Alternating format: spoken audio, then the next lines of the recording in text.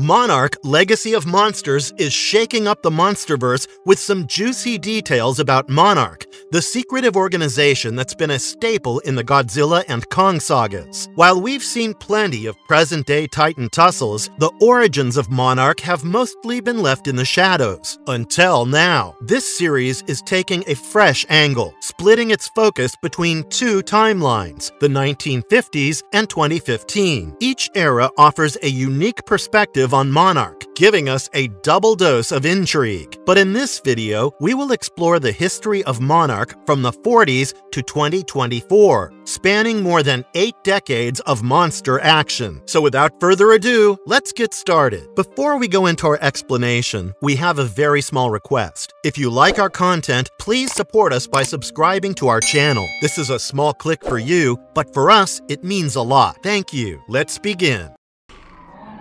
What's happening? 1943, USS Lawton loses its track. In Kong, Skull Island, the USS Lawton had a unique look, kind of a mix-up between a South Dakota-class battleship and an Iowa-class. Instead of a hull number, it sported USS Lawton on its left side. The thing was, it showed up with massive claw marks, hinting at a wild encounter. But in Monarch: Legacy of Monsters, the USS Lawton got a makeover, now a Fletcher-class destroyer, and those claw marks were gone. Another interesting bit, the name's only on one side, not both, and for the first time, we see its stern in the show, rocking Lawton across it. William Randa, the lone survivor from its sinking in 1943, went through a lot. Haunted by the Ion Dragon attack, he joined Monarch to chase down these ancient hidden creatures. The curious thing about the stranded and destroyed vessel was that it was almost 5,000 miles away from its destination. So how did it end up here?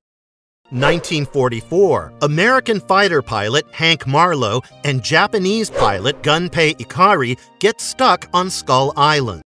1946, Foundation of Monarch. Following the USS Lawton's incident's chaos, President Truman, under the radar, set up the Monarch Unit. It was a low-key research squad focused on digging into massive unidentified terrestrial organisms, or as we like to call them, MUTO. Behind the scenes, though, some of Truman's crew were skeptical about Monarch's wild theories, but nonetheless, they had to keep their work hush-hush. In fact, over the years, the government went to great lengths to keep the whole thing a secret and away from the public knowledge.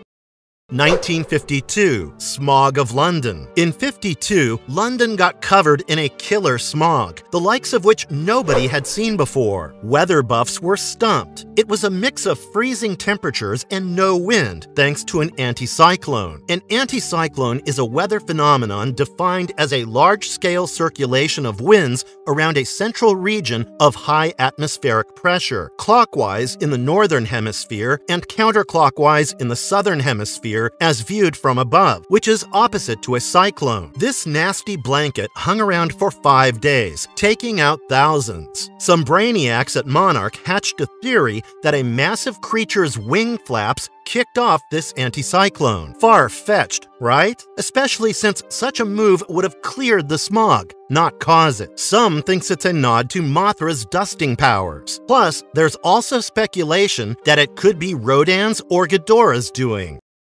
1953, Monarch loses a specimen. But by 1953, Monarch got their hands full with a bunch of smaller creatures, enough to fill a secret museum. The crowning jewel of this museum was a humongous cell from a creature called Shinomura. This thing was crazy, like all kaiju are. A single cell could morph into a whole new monster. And of course, their prized cell breaks loose, taking their HQ down with it. Shinomura was a radioactive hive mind horror made of lots of smaller beings. One of Monarch's own, Eiji Serizawa, got hooked on tales of a giant lizard that walked like a man, and began chasing Shinomura stories across islands. He wrongfully thought it was Gojira, which was straight out of old Pacific Island myths. 1946 to 1954. Godzilla vs. Shinomura. From 46 to 50, Godzilla and Shinomura were duking it out in hidden spots all over the Pacific Rim. Monarch unit was always playing catch-up, often relying on what the witnesses said to figure out what went down. Dr. Eiji Serizawa, one of their top guys, had a hunch Godzilla was chilling in the Challenger Deep, the deepest part of the Marianas Trench. The USS Nautilus, the first nuke sub, even did a little snooping around there between 1950 and 1954, but no luck finding the big guy. Seems like they ticked off Godzilla though, as he started taking swings at American ships too, while still on Shinomura's tail. In 1954, on Monster Island, Godzilla faced not one, but two Shinomura colonies. He lets loose his atomic breath and wipes out one, but the other bails. Its next stop was Bikini Atoll, where the US was about to set off a massive hydrogen bomb. Monarch couldn't confirm if Godzilla survived the blast, dubbed Castle Bravo, which also stirred up a heap of trouble by contaminating hundreds of Japanese fishing boats. Bikini Atoll's still a no-go zone, but Monarch got a weird fondness for Castle Bravo. They even named their Bermuda base after it. In '54, Monarch and the US military set a trap at Bikini Atoll, hoping to take out both Godzilla and Shinomura with the Castle Bravo bomb. But of course, we know Godzilla is alive and well. 1959, the curious case of Siberia. During the Cold War's peak, a Russian spy plane snapped pics revealing a massive Monarch facility chilling in Siberia, complete with their logo on the canopy. Oddly enough, the Soviets were clued into Monarch since '59, but never made a move against them. Whatever Monarch was hunting for in that icy fortress, they came up empty-handed and ditched the place in the '70s. Meanwhile, in '59, Billy Randa, his wife Keiko, and Lee Shaw hit up a ghosted facility in Kazakhstan. What they found was wild, an underground chamber stuffed with endoswarmer eggs. It's like Monarch was always a step ahead in the monster hunt game, finding these crazy things before anyone else knew they existed. 1973, Skull Island. In '73, Monarch, getting antsy about their funds drying up, teamed up with Landsat and a top-notch helicopter crew for a hush-hush trip to Skull Island, a supposedly mythical spot in the South Pacific that's off the maps. Bill Randa and Houston Brooks, a brainy seismologist, sweet-talked Senator A.I. Willis into backing their gig, playing the Cold War card to outdo the Soviets. Their squad was pretty eclectic, including biologist Lin San, ex-SAS tracker James Conrad, anti-war photographer Mason Weaver, and a tough U.S. Army escort. But Skull Island wasn't a walk in the park. They ran into Kong, a massive ape who wasn't thrilled with their seismic bomb shenanigans and wiped out their choppers. Stranded, the team made a beeline for the island's north shore, hoping for rescue. En route, they bumped into the Iwi locals and Hank Marlowe, a pilot who'd been stuck there since '44. Marlowe clued them in on the skull crawlers, nasty underground beasts that backed up Brooks' hollow earth theory. Things got messy when Randa became a skull crawler lunch during a scrap at Kong's parents' gravesite. The army leader, Colonel Packard, was bent on taking Kong down as payback, but ended up unleashing a mega skull crawler, the Skull Devil. It all came to a head when Kong showed up and duked it out with the Skull Devil, saving the day and the remaining expedition members. 1991, Rodan's discovery. In '91, Monarch pulled a sneaky one. They set up a quarantine zone around a sleeping volcano on the island called Isla de Mara, pretending it was all for environmental research. But that was just the start. What kicked off as a few tents and some science gear morphed into a full-blown containment facility right at the volcano's mouth. They were playing the long game, setting up shop for something big under the radar. Of course, they knew that a monster was resting inside the volcano.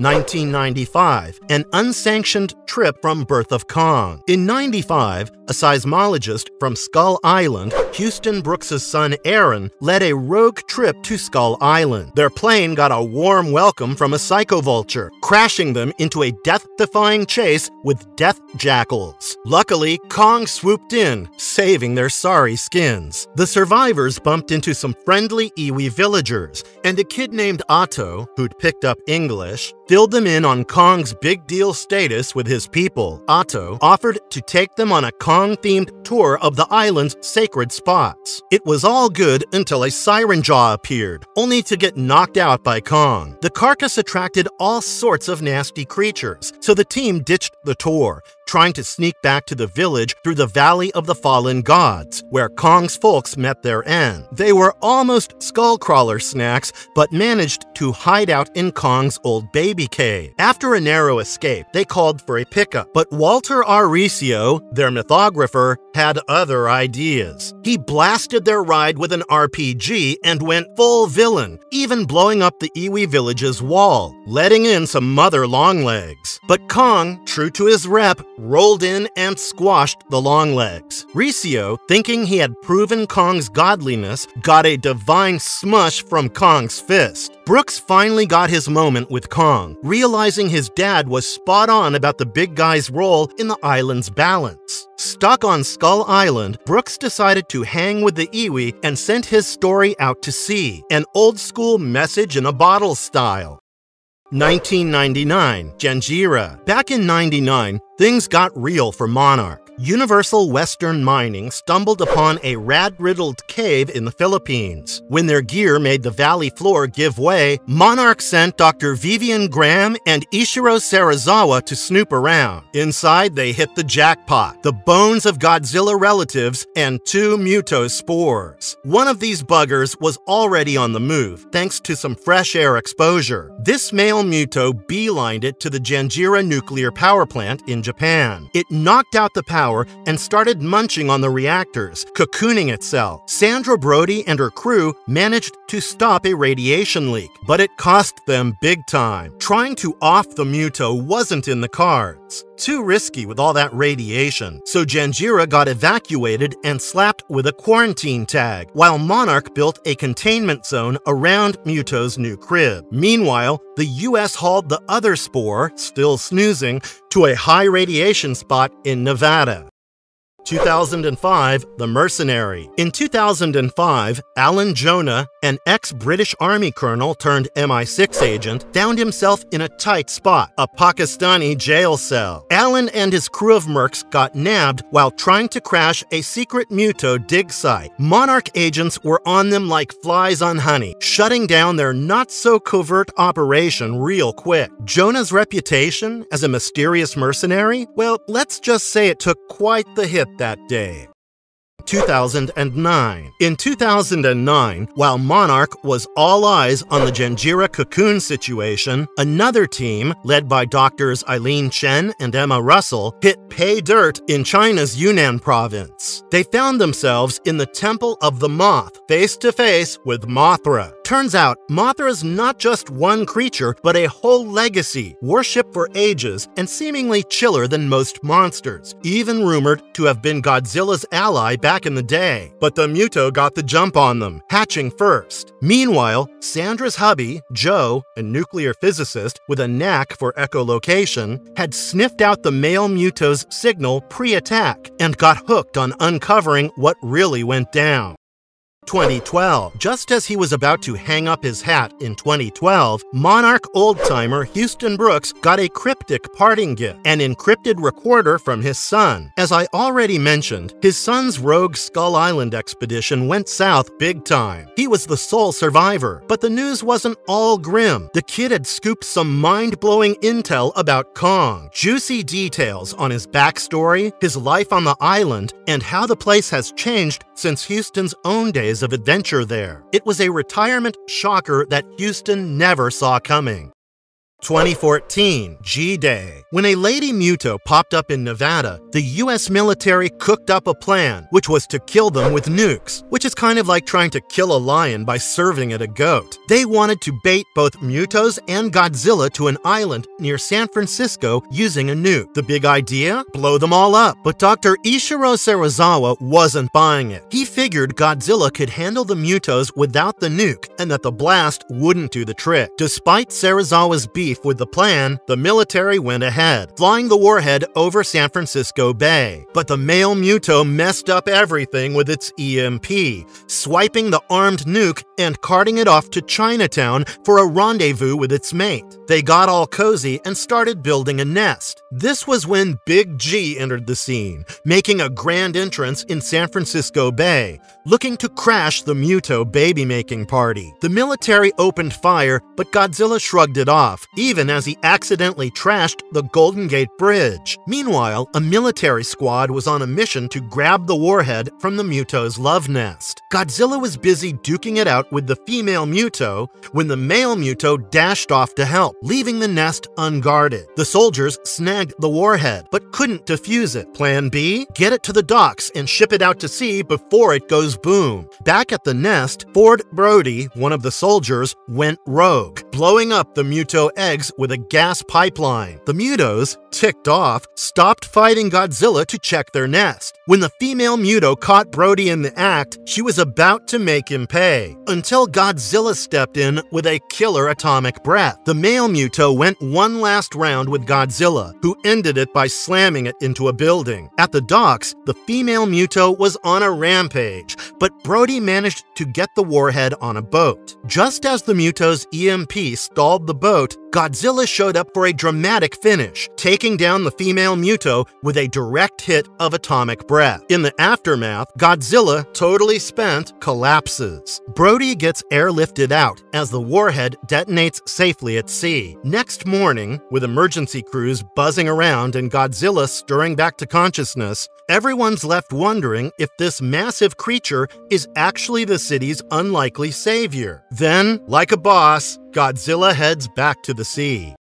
2015, a year after G-Day. In 2015, a year post G-Day, we dive into the lives of Kate, Kentaro, and May as they get wrapped up in Monarch's world in Monarch: Legacy of Monsters. Since Godzilla and the Mutos rocked the scene, people are still adjusting to this new, wild reality of Titans. Signs like the Godzilla warning at airports and Titan alarms causing chaos in Tokyo show that everyone's still on edge. The trauma of G-Day is especially real for Kate, who's dealing with some heavy personal stuff from that day. The series bridges a crucial gap in the Monsterverse. Godzilla, King of the Monsters, set in 2019, jumps 5 years after Godzilla's first Muto showdown. Monarch: Legacy of Monsters fits snugly between the earlier Monsterverse events, digging into the immediate fallout of Godzilla's grand entrance. At this point in the series, the general public is mostly in the dark about Monarch and the broader Titan scene. They're mainly aware of Godzilla and the Mutos, but the revelation of 17 Titans in King of the Monsters and Ghidorah's global Titan rally are still in the future.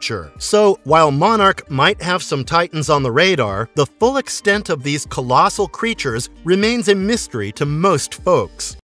2016, Ghidorah's discovery. Monarch stumbles upon this epic superspecies trapped under the Antarctic ice. Dr. Vivian Graham, always on top of her game, spearheads the mission to set up a top-secret facility right over this sleeping giant. 2019, Monarch gets increasingly militarized. By 2019, during the whole King of the Monsters saga, Monarch wasn't just a bunch of scientists anymore. They'd beefed up big time, sporting their own military-style setup with various branches. Their Air Force was decked out with all sorts of gear: Bell Boeing V-22 Ospreys, Lockheed Martin F-35 Lightning II jets, and the star of the show, their flying HQ, the USS ago. They even had pilot Aubrey Burns leading a fleet of cutting-edge jets made just for Titan brawls. On the ground, they rolled out G-Team, a special forces unit tailored for Titan throwdowns. These weren't your average grunts. Many were hand-picked from the US military, the cream of the crop for dealing with giant creature chaos. 2024 Monarch x Apex. In 2024, Monarch and Apex Cybernetics teamed up for a mission straight out of a sci-fi flick. They ventured into the Hollow Earth, aiming to steal an energy source for a mega weapon. Why? Well, Godzilla had seemingly gone rogue, turning on humanity, and they needed something big to take him on. However, Monarch, thinking they were just reining in one big lizard, had no clue about Apex's true endgame. Marvelous Videos is going all guns blazing into the Monsterverse, exploring everything there is to explore from the past to the present and the future. You'll find deep dive and other videos on the latest Monsterverse TV series, the upcoming movie, and much more. So if you're a Gojira or Kong fan, I suggest you stick around with us. And if you liked our content, don't forget to leave a like and subscribe to us if you haven't already. Have a good one and be safe. Thanks, everyone.